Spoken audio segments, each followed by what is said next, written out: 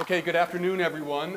Thank you very much for coming. I am quite honored to be the first speaker in what I think is an extraordinary event here for Rochester. So what I'm going to tell you about today is that my book, the title of this book, a set of ideas, the constant fire beyond the science versus religion debate. And the versus is really the important part I want to address to you today. So I'm a scientist. I study star formation and how stars die also. And I would consider myself to be an atheist. I'm not a member of any particular religion, and I don't particularly hold to any idea about deity. However, throughout my life, as I'll explain, I've always had a strong interest in what I will call spiritual endeavor, which is a word I favor over religion as a way of thinking broadly about science and religion. So as a scientist, it can be very dangerous to talk about science and religion unless one stays to the script. And the first thing I want to talk about today is the idea of getting past that script. And what do I mean by that? Warfare. There's this idea that science and religion have always been at war and always will be at war. And that idea is sort of funny in some sense because the founders of science, the modern version of science 400, 500 years ago, were all deeply spiritual, deeply religious men and women who saw what they were doing as part of a way of honoring what they would have considered to be sacred. They may have been at odds with the religious institutions of the time, but they certainly saw internally what they were doing as part of an effort to honor their own sense of the sacred. So my first thing I want to say is that there's another way of talking, at least one way of talking, about science and religion that doesn't involve this metaphor of warfare, which is actually quite modern, only 100 years old or so. So what is the way that we're all used to talking about science and religion? It's an emphasis on results. In particular, it's an emphasis on a debate between creationism and evolution, right? So endlessly when we think about science and religion, what we think about is this debate between evolution and creationism, and it tends to sort of suck all the air out of the room. And so one of the first things I want to say is about this debate between evolution and creationism is get over it, okay? Enough already with the evolution and the creationism, okay? You can no more do without evolution as part of the body of science than you can do without aerodynamics. So if you don't believe in evolution, then don't fly in airplanes, okay? But at the same time, scientists who see creationism and its adherents as defining what religion means or defining what human spiritual aspiration means are taking far too narrow a view, okay? Many times I think from the science side what we have is a sort of a reaction to whatever religion we grew up with or a reaction to the proponents of creationism, and we miss this broad, powerful human phenomena that goes back 50,000 years. And so we have to take that into account, the entirety of human spiritual longing when we're thinking about any active parallels with what happens in science.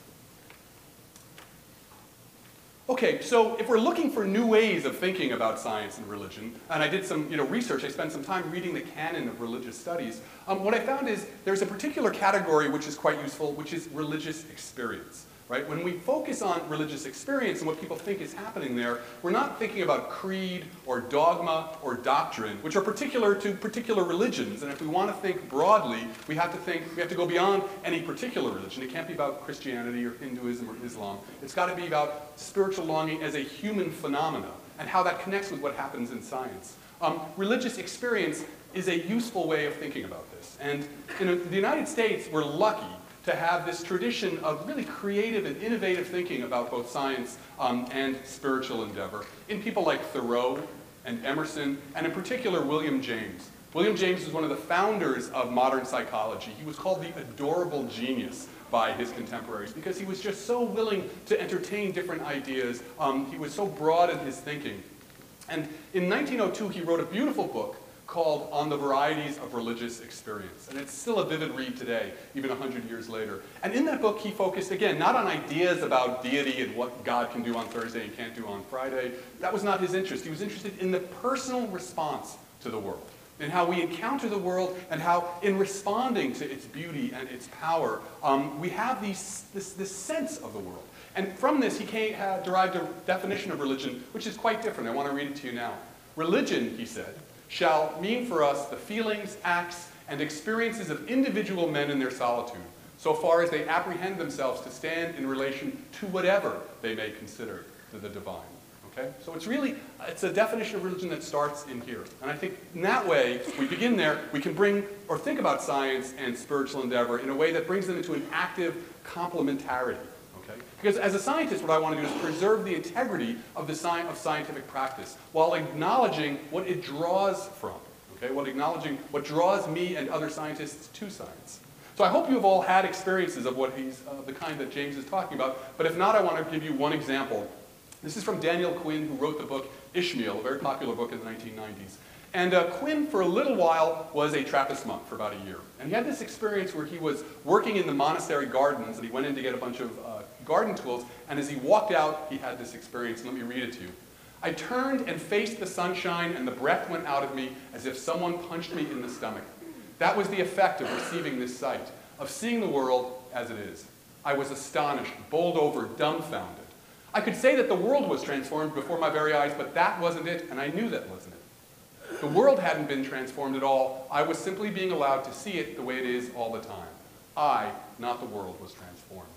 Everything was burning. Every blade of grass, every single leaf of every tree was radiant, was blazing, incandescent with a raging power. So I hope you've all had experiences like this in some form or another. They help define our lives. They set our lives in motion. And I've had many experiences like this. And the joke of my life is they've all been through the lens of science. Whether it's through mathematics, whether it's through the Hubble Space Telescope images of a star-forming cloud, or the narratives of star formation and stellar death. I've had many of these experiences, and I'm not alone. If you look at the world's literature of scientists describing science, you'll find that often they had experiences like this. It's what drew them to science in the first place. So experience is a different way of thinking about what happens in science for scientists and the rest of us, and everyone else, as well as what happens individually in religion. So now, in thinking about what this is pointing to, one has to use words, right? And as an atheist, God is not going to be a word is going to be useful to me. If it's useful to other people, that's fine. But what I was looking for was a word that didn't have any particular connotation to any particular religion around now. So that's why the word sacred, I think, is very important. It's a very useful way of thinking about life and our response to it. Now, the word sacred, a lot of scientists might say, oh my God, he used the word sacred. You can't do that. You're a scientist. And I understand why they have that reaction, because you're afraid that it'll be called into service about some idea of deity that somehow will then be pushed against the naturalistic explanations of science. But the word sacred, actually, you don't really have to worry about that problem unless you're a member, citizen of the Roman Empire. Because sacred actually refers to Roman temple architecture. The caesar was the interior of a Roman temple. And when you were in the interior, when you were in the caesar, you had to be attentive. And that's the key word, attentive. It's about attention. You have to be attentive to the quality of life which stands out from the profane. The profanum was the outside of the temple. That's where you could do whatever you want. You could sell your walnuts or your Grateful Dead t-shirts. It was just everyday life. And so the idea that there is the sacred, which is our response to the world when it stands out on its own, when the world is self-luminous and calls to us in a way above our every day-to-day concerns of just using the world, okay? That is what the sacred refers to. Now, there is an important scholar of religion, Mircea Eliade, who was the great doyen of the Chicago School of Religion, who thought a lot about the sacred and the profane and how the two fit together. And he came up with a word which I like quite a bit and lean on quite a bit. So we all know about epiphanies, having an epiphany, but he spoke about horiphanies.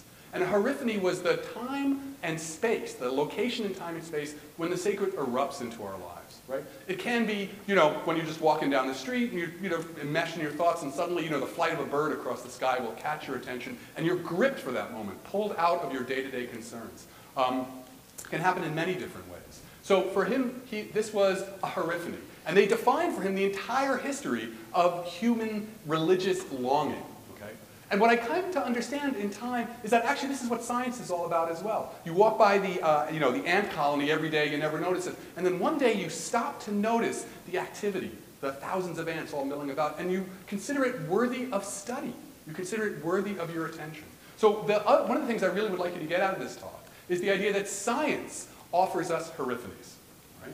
Science, in its practice and its fruits. So its practice for those of us who are scientists, and its fruits for what is brought to the culture as a whole, manifests horiphanies for us and acts as a way of opening up. It's a gateway to an experience of life's sacred character. Now, we don't usually think of science this way, right? We're actually taught not to think of science this way.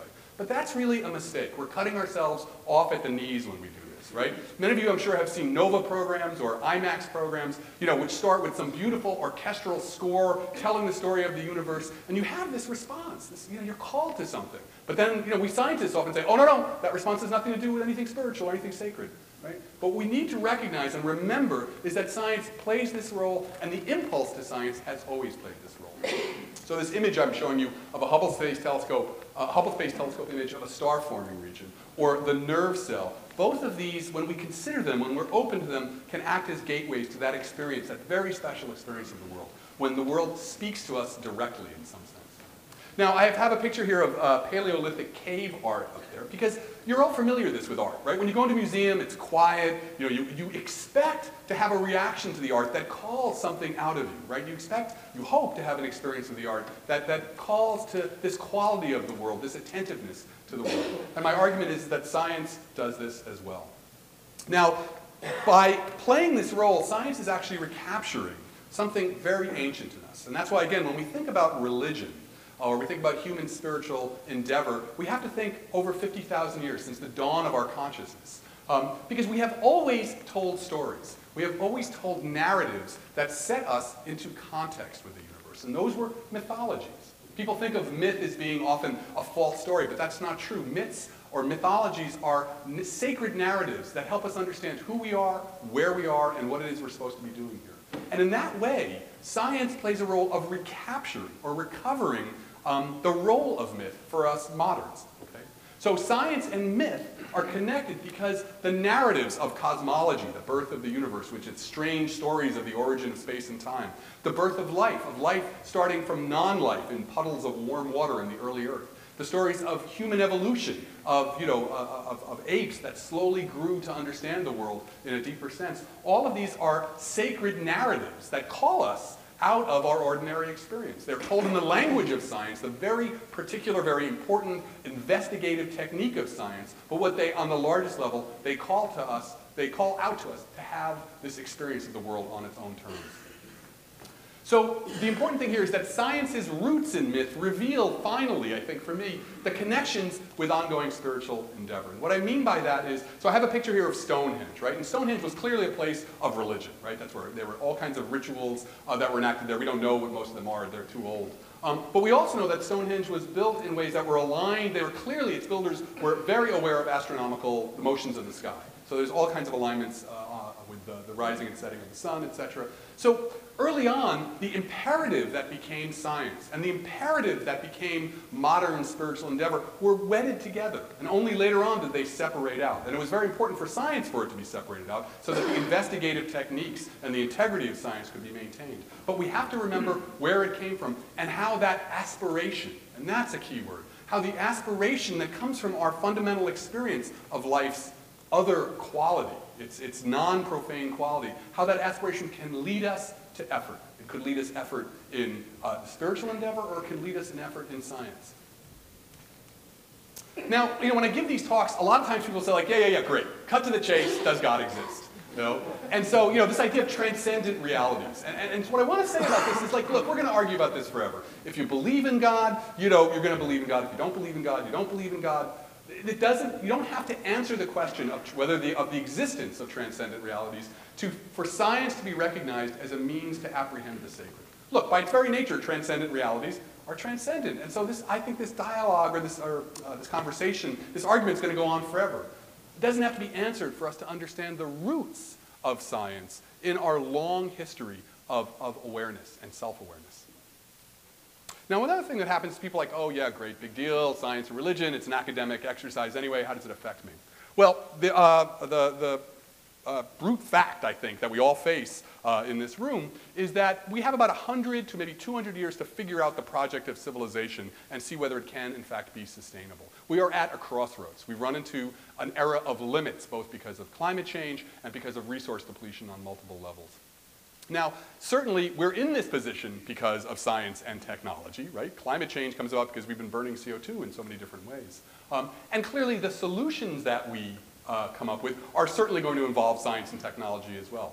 But that's not only it, right? The solutions are going to have to play into what we value.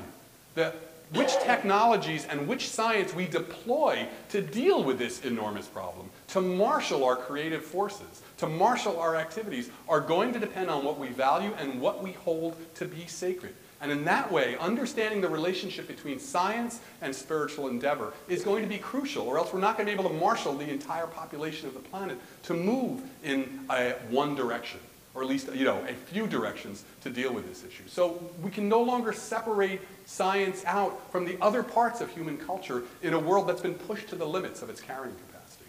So along those lines, let me bring you this quote: "Science and technology revolutionize our lives, but memory, tradition, and myth frame our response." This is from Schlesinger, the great historian. So that's really what I want to emphasize. If I could leave you with anything, is the sense that where we are now is we must integrate science into the totality of human experience, because we live in a world that is saturated with both the fruits and the poisons of science. So really what matters now is placing science in its proper human context. And I thank you very much.